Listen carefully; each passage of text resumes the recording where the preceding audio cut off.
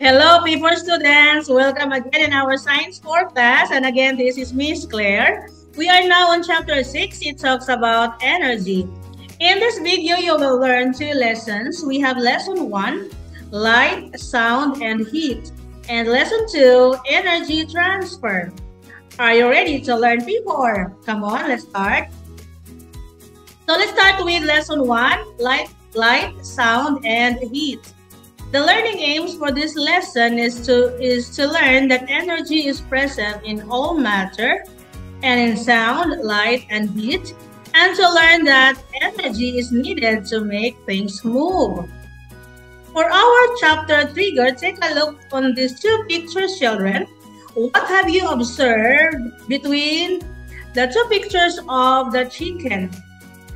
In your Science 3, you learn that the sun is the source of heat and light, and that plants get their energy from light, while animals get their energy from eating plants and or other animals, right? We have learned that one in our food chain. Now, what is one adjective for the raw chicken? Take a look on the picture on the top. What can you describe about this one? And also, how about the chicken at the bottom or the cooked chicken? What can you say? Now, if you have some answers in your mind, you can share that during our class. Okay, for our thinking cap, try to answer this question. I wonder why I feel warm when I stand near a lamp. Why do you think that we feel warm when we stand near a lamp? Okay, please share your answers during our class. Okay, let's continue for lesson 1. So all matter is made up of particles that are always moving. Energy is present in the moving particles. So energy is present in all matter. So energy is present all around us. Okay, take note on that. Okay, let's continue. Energy is present in light. The earth gets energy from the light of the sun. Light is the only energy that we can see. Take note, children. Light is the only energy that we can see. So everything here, all the living things here on earth gets the energy from the sun. Okay. Energy is present in heat. Okay. The faster the particles move in an object, the more heat there is. So a hotter object has more energy compared to a colder object. The energy in heat can be used to keep us warm or cook our food. So anything that have heat, there is energy present on that. So again, our sun also, children, gives us heat. Next, energy is also present in sound. We can hear sounds all around us. When a sound is loud, there is more energy. When a sound is quiet, there is less energy. Energy can also make things move. When there is more energy, things will move faster and farther. So take a look on this picture. So again, when there is more energy, things will move, of course, faster and farther. Children, the energy also is needed to push. So these are some examples. We need energy to push a nail into the wall. Take a look at this picture. We also need energy to make a ball roll, like this. Another one.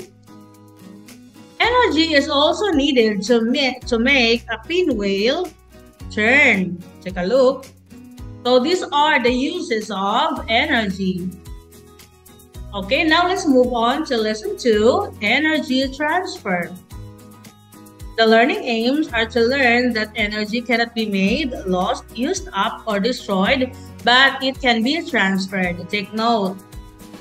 To learn also that all energy is transferred from one object to another, and some energy can be transferred to the environment. So look at here for lesson trigger, look at this picture. What energy you can find here? Can you find light energy, sound energy, or heat energy? Share your answer, children, during our class. All right. So, can energy be transferred from one object to another? What do you think? All right. So, light energy, children, is the only form of energy that we can see. And take note, as what I mentioned earlier, light travels in a straight line as a wave through the air. We see because light enters our eyes. So light travels in a straight line directly into our eyes. Sound energy is transferred through sound waves from its source, such as a drum, to another object. Can you give another example of sound energy? Reserve your answers during our class. All right. Heat energy can be transferred from hot objects to colder objects. So this is a flame of fire. So heat energy is present from this. So it can be transferred to cooler objects. So for our TikTok, take a look here. What can you see in this picture? Yes, this is a lamp or a bulb. So normal lamps or light bulbs use energy to give off light.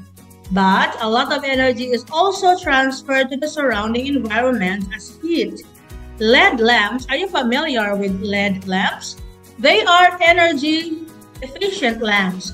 This means that they use less energy to give off light compared to normal lamps. They lose very little heat to the surroundings environment, so the temperature of the room does not increase by much when the lamps are switched on.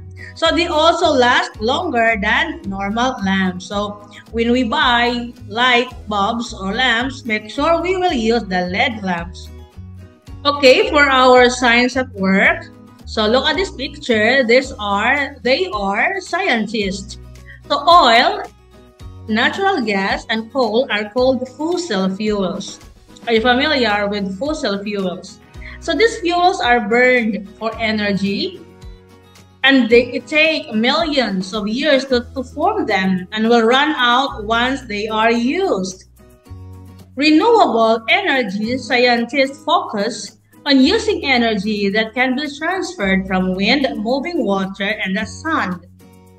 Wind, moving water, and sunlight have renewable energy, and they will not run out. So when we say renewable energy, they are the clean energy because it does not release smoke, harmful gases, chemicals, and into the environment.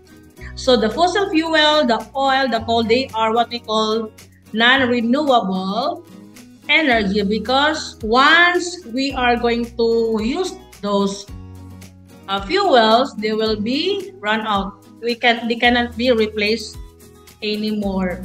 Okay. Okay, P4, that's all about chapter 6, energy.